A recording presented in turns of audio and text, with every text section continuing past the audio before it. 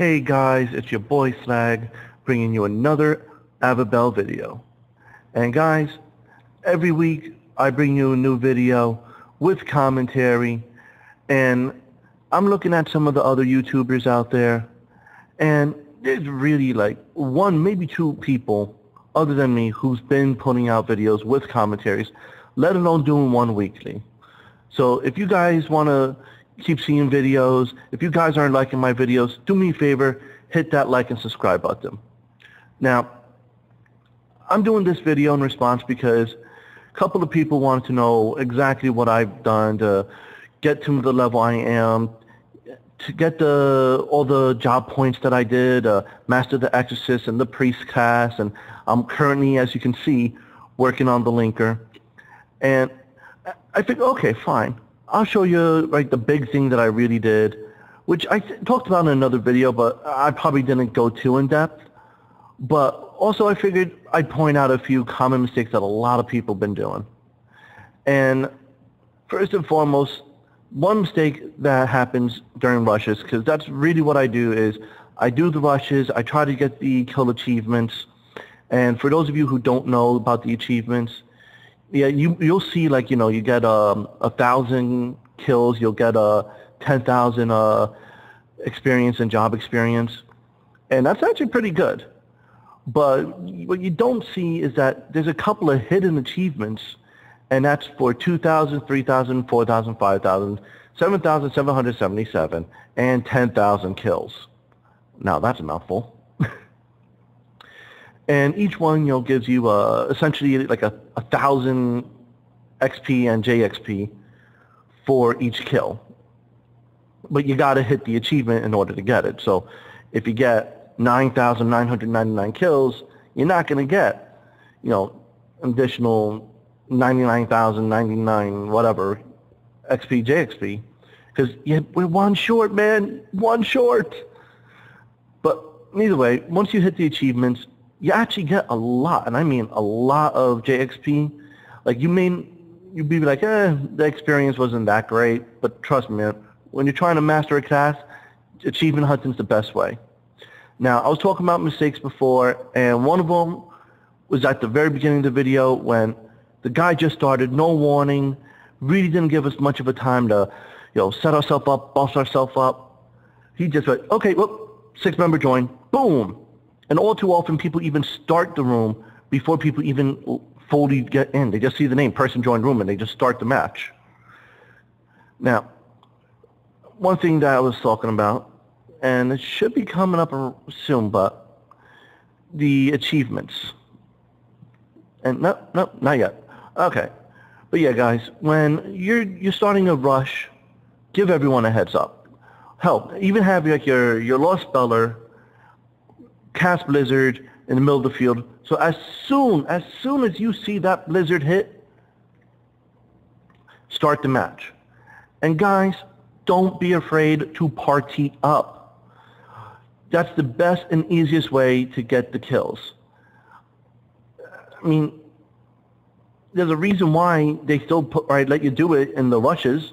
You're not getting any XP per kill necessarily, not like the floors.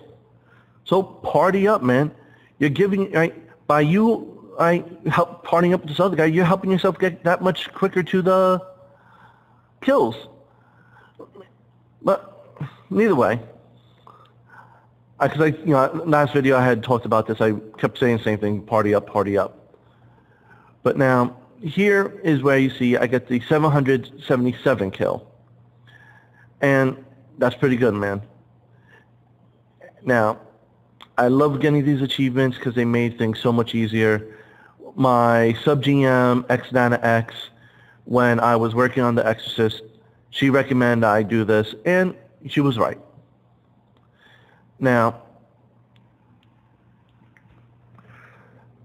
one of the harder things of rushing is, well, it kind of reminds me of crab fishing. So if any of you all have ever seen the show Deadliest Catch, they always use a phrase, got to be on the crab.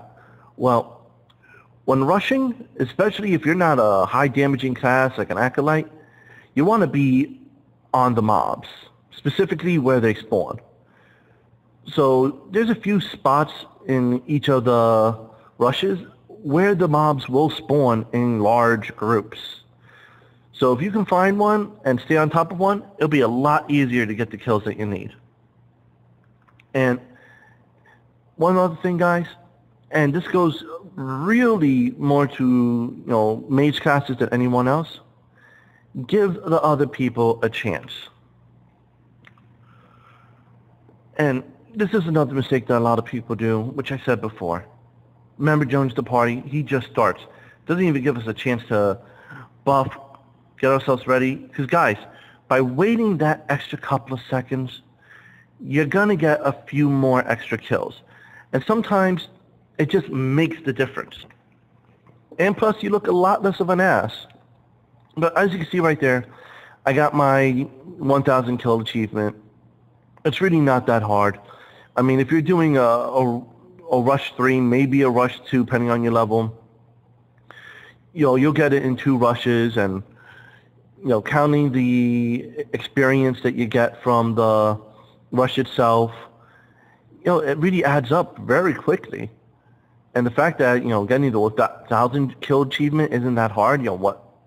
2 rushes on a rush 3, and maybe 1 in a rush 1. Well, damn, man, that's pretty good. So guys, just keep that in mind when you're rushing. Party up and share. Sharing's caring.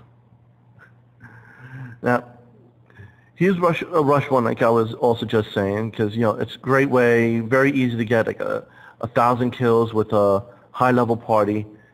And one more thing about parties, guys.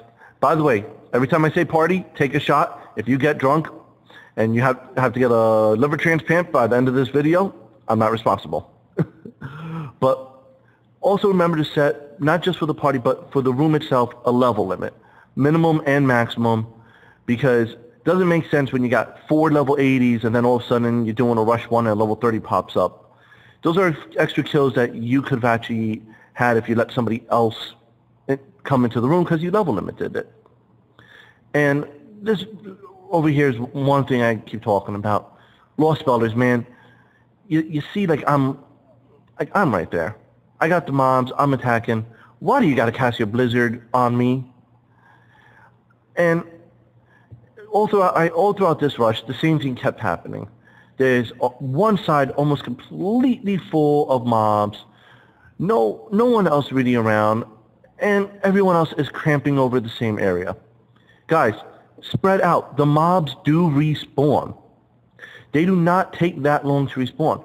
By the time you clear one side, turn around, and then clear that and turn back again, the mobs have respawned.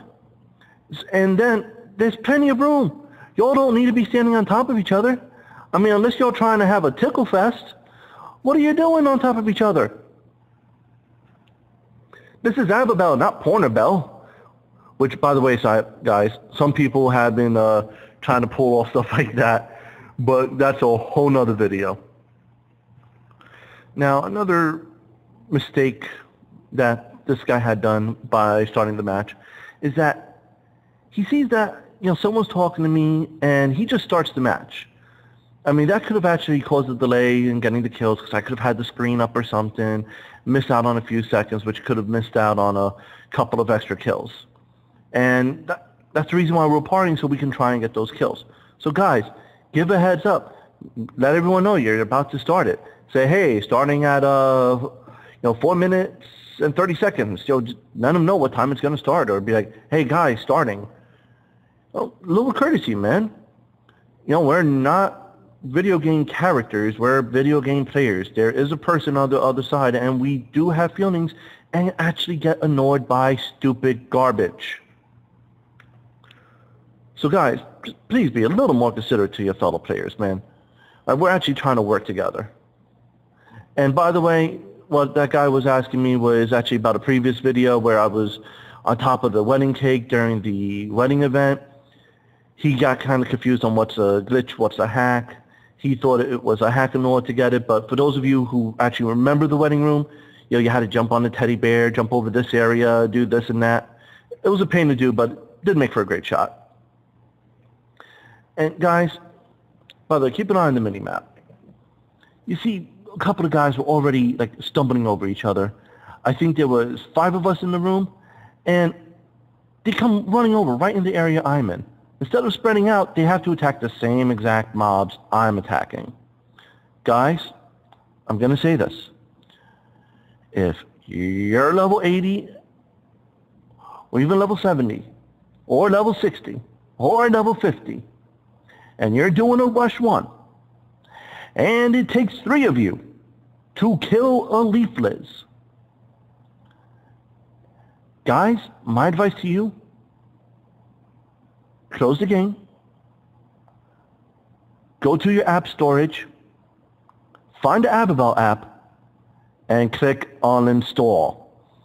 If it takes 3 of you to kill one of these leaflets, then maybe you need to reevaluate playing the game. And guys, one mistake I did during this rush was I was talking a bit too much. When rushing, it's probably best just to not talk, and if you got something to say it before or after the rush. And just, try and optimize your time best for killing the monsters. Now, guys, just so you also know, when you do run out of DP dungeon points, there is still one other option. Go into the floors and killing mobs on, like the easiest ones for you to kill. Look for floors that have, a high concentration of the mobs in order to so you finish off your kill achievements, because you may not get, most likely won't get the 10 kill achievement just from doing the rushes unless you start doing rush 1s and you got a really good party and you're doing pretty much over 1 kill each one. 1K each rush. And guys, the last place to get JXP in terms of mastering your classes is also the random dungeon. It's a good option, kind of slow going, but it's possible to get a large amount, especially in the higher floors where you're pretty much getting a 1K JXP per kill if you don't mind fighting a bunch of pain in the butt monsters. But anyway, guys, that's the video. Hit that like, that subscribe button if you like it and if you want to see more. And just quick recap, guys. Do rushes, party up, get the kill achievements, and when you're running low on dungeon points, pop into the random dungeon, or just go to the floors and kill some easy monsters to make those achievements. And before you know it, you're going to be mastering your classes. So guys, take care. Peace.